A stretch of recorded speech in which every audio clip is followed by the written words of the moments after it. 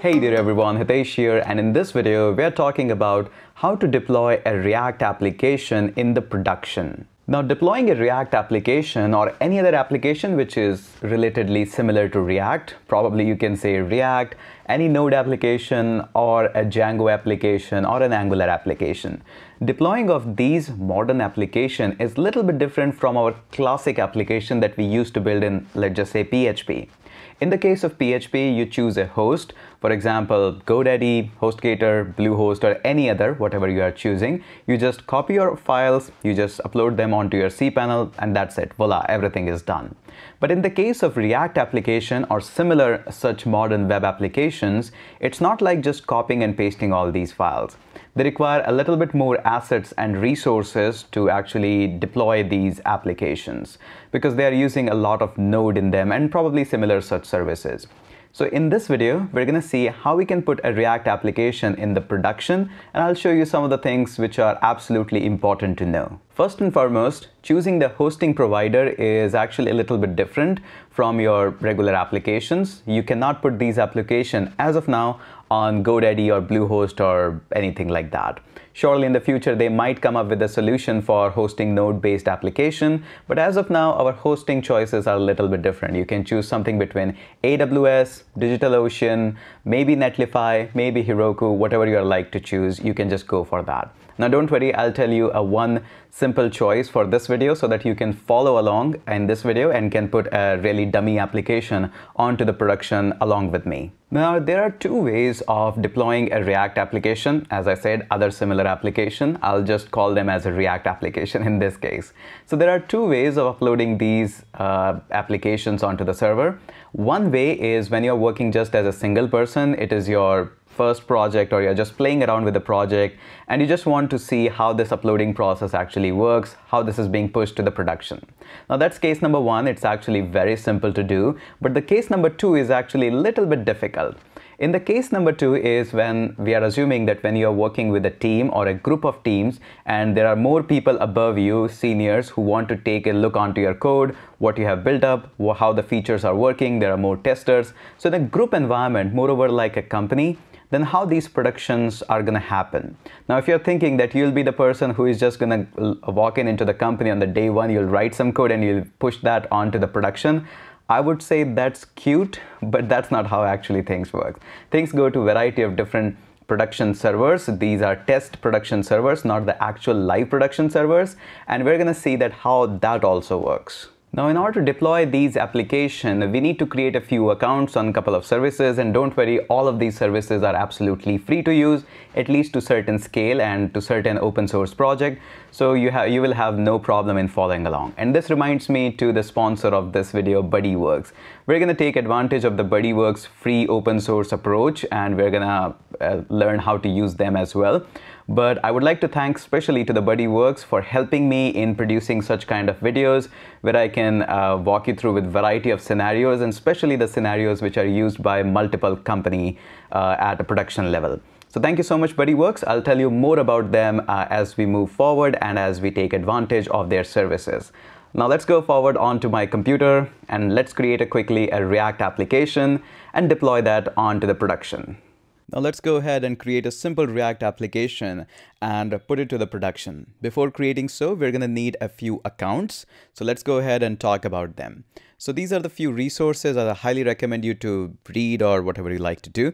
So first is React docs. Of course, these are important ones. So if you'll just walk into the documentation and click on the create new React app, that's how we create a React app. Now I'm assuming that whatever the complex application you want to create, you can just go ahead and create that, install as many dependencies or routing information that you want to have. Just go ahead and create that. We will not be doing that. We will be just creating a simple React application. We'll change a text there, and that's all what we are going to do to keep this video followable by almost everyone. Then, of course, we are going to need an account on GitHub because we are going to take a route of continuous production or continuous editing production kind of a thing. The approach is really simple. As soon as you create a production, you make a change in something, you're going to push that onto GitHub. And from the GitHub, we are going to pull that repository onto the Netlify. And from the Netlify, we're going to host our application. It's going to be a really simple process.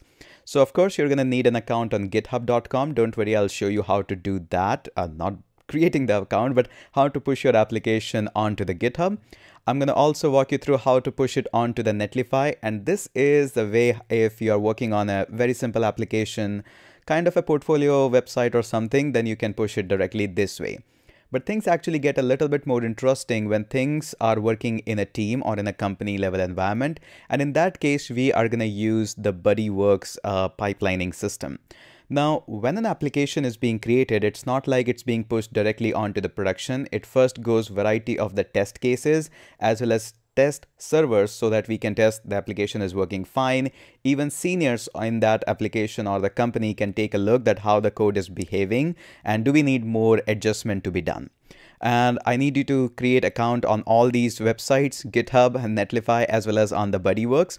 The buddy.works have their pricing option pretty amazing for the open source project or anything like that, portfolio or something. You can just use them absolutely for free. There is no charge in that. In case you want to use their cloud services, then they have these pricing options. You can be the judge. Do you like them or not?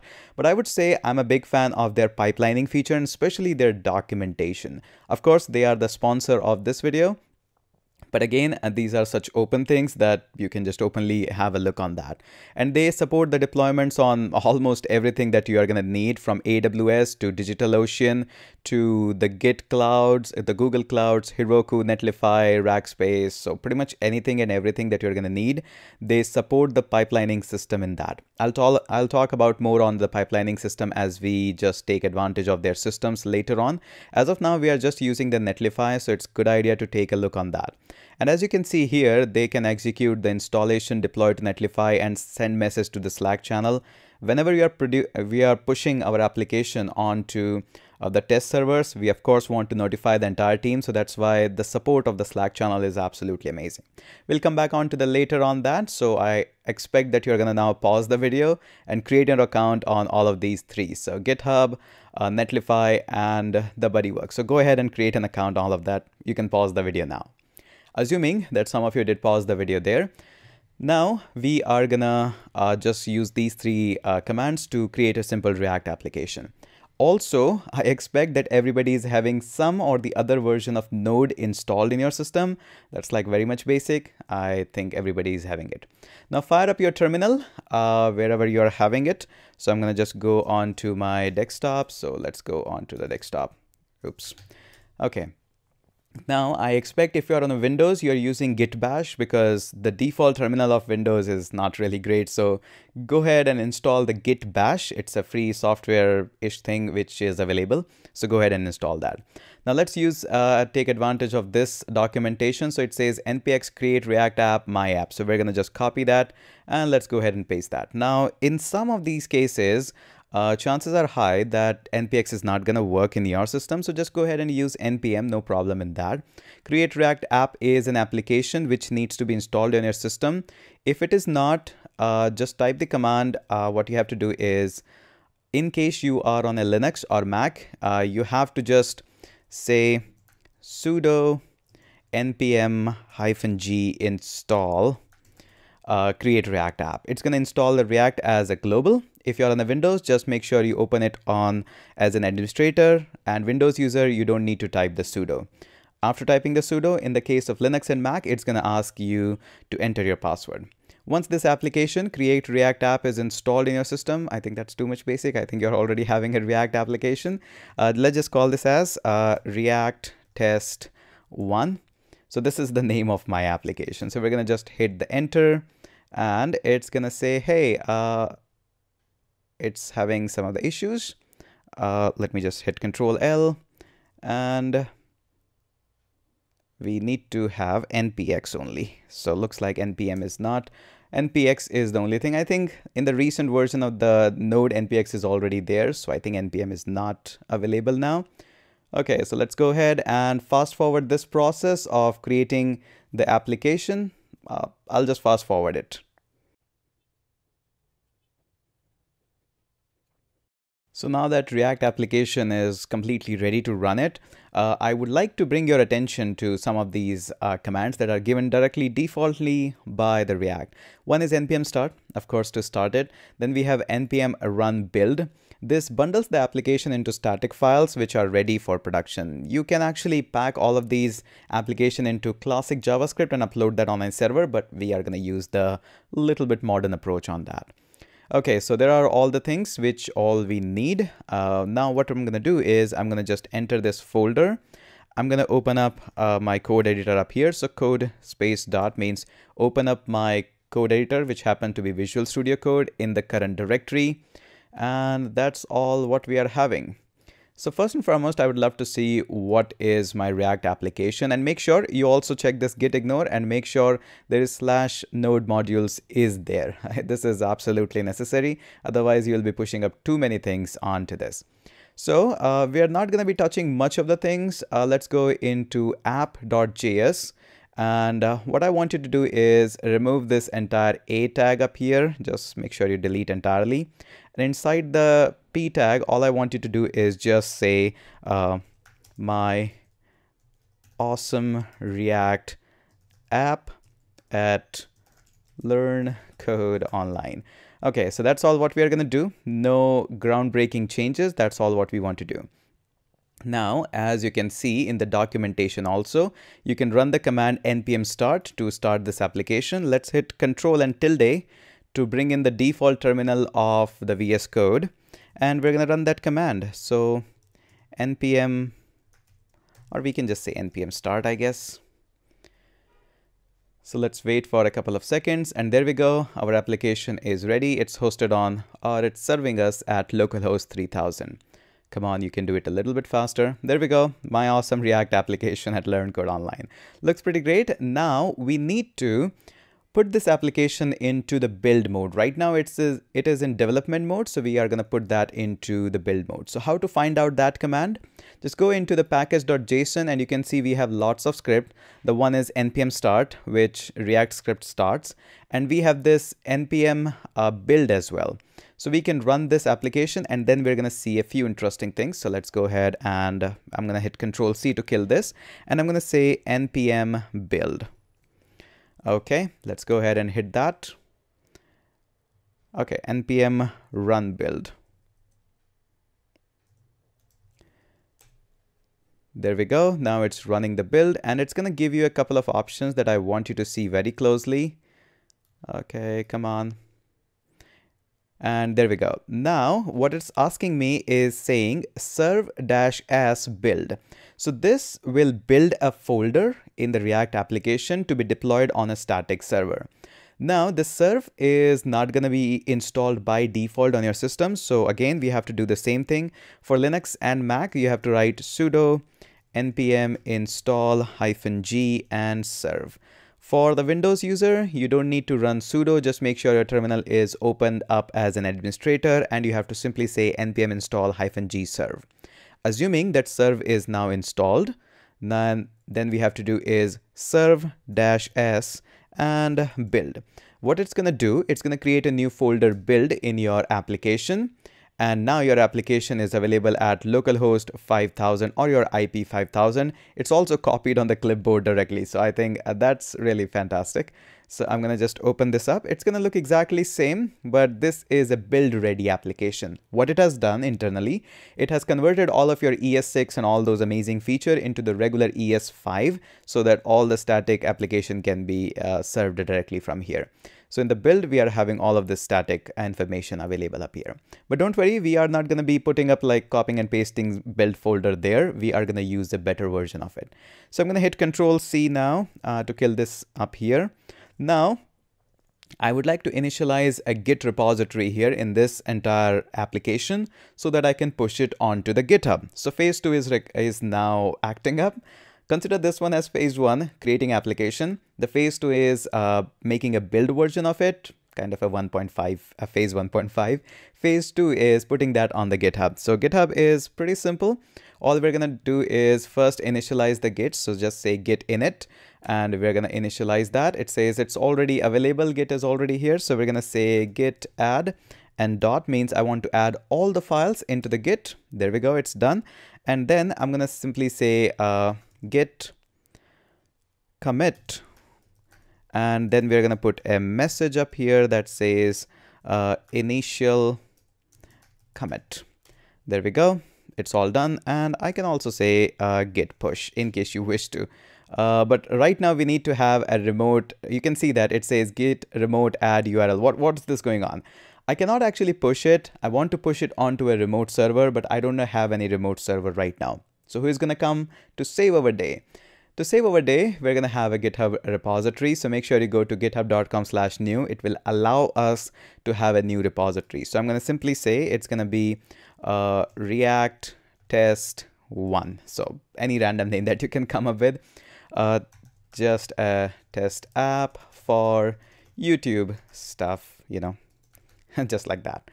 I'm going to keep this private because I really don't want anybody to see these kinds of testing application to go on my GitHub repository. Although this is not really my personal one. This is like moreover a public stuff. So I'm going to keep it private and I'm going to just create a repository there. Okay. And there we go. Looks awesome. And now it gives you a couple of options. We can choose this last one up here to just add it. What we're going to do is we can just simply go ahead and push this up here. So we're going to simply copy this. You can just click on this and it's going to copy all the commands. Go up onto your terminal and just paste this stuff here. And it's going to push all of your Git repository files and everything which needs to be pushed onto the Git server. It's not going to push this node module, so make sure you're aware of that. Once you go up here, you can hit a reload there and all of your application is now available along with the README file and all those stuffs. Okay, so phase 2 is over. Our application is now on React, and whatever you're going to do, all you have to do is git push and that's it. It's going to push all of your work onto the Git repository.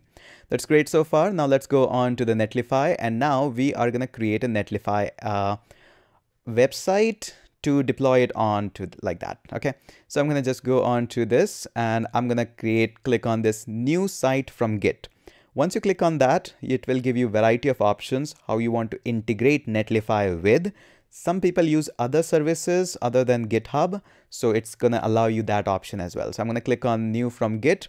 As you can see, GitHub, GitLab, Bitbucket, so this is allowed. I'm going to click on GitHub. And now a pop-up actually comes up to authorize. Mine is already authorized, so no need to worry about that. It gives you a lot of options. I'm going to choose for React test 1 and I'm going to hit enter. Hopefully it's going to find it. There we go. This is our application. I'm going to select this one up here. And interestingly, notice it says which branch you want to load. In case you know how to work with the branch, that's amazing option. It also runs this npm run build and build all of this and show advanced and deploy site.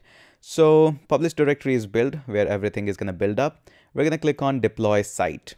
Now it's going to pull up all of your files from the GitHub and will deploy up here. And as you can see, site deploy in progress. Within a few minutes, right now it says enqueued, but it doesn't really take much of the time, even in the free plans. So generous of them. Then you're going to see a URL just right here, which will help you to deploy your application, or we can see the application directly here. This is a setup where you are just one-man person. You want to test how the build process or the production process works. But this is not a process which is being followed up into the company. So for that, we have to take a couple of more steps and we have to move on to this buddy.works. We're going to take that in a second. First and foremost, let me wait for a few seconds so that our site deployment is actually in the process. You can see even this cog wheel rotating. Oh, that's done quickly. I thought we need to just wait for a few seconds. I'm going to open it up in a new tab. And there we go, my awesome React application. It's now on some domain, not really amazing. If you have your own domain, you can link that up in the domain setting. Probably that I'll do in some other videos if you'll comment down in the below section. Now let's see how this application is actually pushed when we are working in a company environment, which is very important for you to understand and learn, because obviously you'll be working in a company where a lot of things are happening in a different way, what you have learned in some other courses or even my courses. Okay, so what we need to do, I highly recommend to read their documentation. Pretty much very amazing documentation. I'm highly impressed with that. Now click on this sign in. Again, no charges, no credit card, no debit card. You can use their free services. Really nice. And it says projects, activity, and people. So you can add up your all teammates and stuff like that. I'll talk about that in a minute. First and foremost, there are no projects in this workspace. So we would like to create one, of course. So let's go ahead and click on create new project. And it says you can just push your project directly from GitHub, but their options are pretty amazing. You can even create a GitHub repository directly with Buddy hosting, which I like, and you have your private Git servers. Now, not all the companies use services like GitHub or Bitbucket because sometimes they are cautious about their code being leaked even by the companies like very responsible companies like GitHub. So they use their own private GitHub servers. So once you click on that, you're going to notice that you can add up your project name, remote repository, SSH key, and all of that. Great options, by the way. Now, as of now, we're going to use the GitHub and we're going to search for our application, which is React Test 1. There we go. And I'm going to click on that. And now it's going to synchronize with that. And this is the pipeline. I'm a big fan of their pipeline feature. What is this pipeline? It allows us to have multiple of interactions before the things goes even the test production. Let me show you. We're going to click on this add pipeline. And now it says what you would like to name this pipeline. So I'm going to call this pipeline as simply my first pipe. You can name it a little bit better. I would like this pipeline to execute on the push, and that's all I want to do. And I'm going to click on add new pipeline. Okay, now we can add actions to this pipeline. These actions are something which makes this absolutely amazing. And you can see there are so many options of transferring to the DevOps, to run the commands for Angular, Gatsby, whatever you like to have. There are some tools and task runner for Gradle, Grunt, all of them. This is very, very intense. And I would say I'm really happy with that. Okay, as of now, what we're going to do, we're going to take and select an action of Node.js. Now here you can see we have a couple of options, npm install and npm test. As I told you, since this git ignore is, where is my git ignore? If I can find that. In this git ignore, there is a name that says node module. So what it's saying, I don't want you to upload node modules because that's a big directory. And this directory can be recreated because of this package.json file. That's why this folder is never uploaded on GitHub. You want to check it? See, there is no node modules. Okay. So in order to recreate that folder, we run this command of npm install. And we can just work on that. As of now, I'm not going to run any test because my application is not having any test cases. If I have, I can run all of those commands as I said. And with a one click of button, every time all those tests are going to be running through. So we're going to click on add this action. By the way, there are many other options of environment and services and variables and whatnot. I'm right now interested in only npm install. Click on this add action and there we go. So first execution of this is all done. We can just click on the add and we can add more of these actions. If you just click on that, you can see that more actions can be done up here. I don't want to do it right now. I just want to have it. Okay, so this is my first pipeline and I'm going to just say that's all I want to do. And I'm going to click up here. Okay, so this is my first pipeline that we are having and that's all working. Now let's click on this run pipeline and I'm going to click on run now. What's going to happen now, amazingly, it's almost like a Docker approach. Not almost, it is a Docker approach. It's going to create a separate sandbox kind of environment for you. We'll put all of your application and we'll run here. So all of the tests that you have mentioned before going into the production is now going to go up here. It is currently installing a node environment for you onto a system. And there we go. It's like ridiculously fast. So this is all what we are having. So this is all what we are doing and let's click on manage actions, pipelines. There we go. So this is my first pipeline and it's awaiting for the push right now. As soon as I click on run now and it's going to push again, whatever the updates that I have made up here. What's amazing about this is you can add as many pipelines as you wish to have. Let me show you one more thing. I'm going to click on add new pipeline. And once all those test cases are run, then I want to push it onto some test Netlify server. Let's assume that.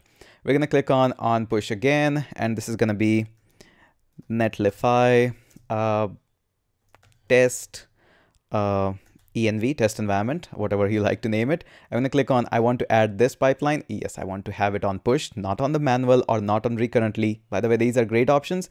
You can set up a new time whenever you want to have it. We're going to set it on push. Click on add new pipeline, and I want you to do what this time is I want you to have an action of netlify. Okay, I can click on netlify, and it's using the netlify deploy option. You can set all these actions again, and I want to add this action here. And that's all what we have to do. Now click on run pipeline and run now. There we go. So it's in progress. Now things are changed, a little bit changed. Let me walk you through once this is finished. These are like ridiculously fast, so it's going to not take much of the time. So let me show you what is happening now. Now, let's see, let's click on the pipelines. Now we have two pipelines, so we don't have to do anything. As soon as we are going to do a push onto the GitHub, the first it's going to do is run all of your tests that you have made onto a separate environment, not in your production environment. And it's almost like a Docker or a container is being created for you for running all of those tests. And then you can have a production being fetched through this pipeline. So this is super amazing to be done up here. All you have to do is come up here onto the push, or you can set it like recurrently as well, however you like to go. And now the application is not directly being fetched to the user, which is always a bad idea. You always want to test the things first, and you can test it through these pipelines. These pipelines are used in almost all the companies in one way or the other, through one service provider or by the other service provider. But these are the things which actually happens in a real world company, and you're going to see them a lot when you will take a job as a React developer or not a Node developer. There are other options as well. You can check them out about export, import, commit commands, and whatnot. I highly recommend you to read their documentation. And their free service is actually pretty generous, so I highly recommend you to test out these. Mine is having just one as of now. Okay, so that's it. And all you have to do now is whenever you make some changes in your application, maybe you just want to say my awesome React application at learncodeonline.in. Maybe you want to have it like that. You just save it, and all you have to do is now just say git push, and there we go. Everything is up to date. We didn't added it, so we need to add git add, and we have to say git commit link added, although link was not added. And now we can just simply say git push. Now everything is being pushed onto the server. But what you're going to notice now that since you have added a pipeline there, it's not going to be automatically being deployed onto your application. Usually, if you're working as a one-man army, you haven't linked these pipelines, then it will automatically being fetched by the Netlify and start processing, and everything will update live onto the website. But that's a wrong idea if you're working in a team environment and your application is being used by thousands of people. In this case, now what's going to happen, you have to just push it. I want to run it right now. Please run this one. So it's going to fetch all these applications from the GitHub into this test environment. And once all the tests are being passed down, it's going to notify up here that, hey, everything is working fine. No code is being blasted as you were doing it. It's working now. And now we can run it onto the push. And now this will fetch it to Netlify to just run it. And I think it has already done it. Yeah, please go ahead and run this. Now it's fetching it to Netlify servers. Once we are absolutely sure that this needs to be fetched, we are not fetching anything and everything directly up here. And once this is being done, then we're going to see it up here. Let's quickly hit a reload. And there we go. We have got another one being published. And we can now come up here. Where is my React application? Click on that. And there we go. We can see React code learncodeonline.in now. So there we go. Again, a big shout out to our sponsor of this video one more time, buddy.works. I love their services and I'm pretty sure you're going to enjoy them as well. They're used in the companies quite a lot in the real world production. So big shout out to them. And that's it for this video. If you enjoyed this video, make sure to hit that subscribe button. If you want more such videos about what happens in the real world companies or how to do things into a production stage, please let me know in the comment section below. I would love to create more such videos. That's it for this one. Let's catch up in the next one.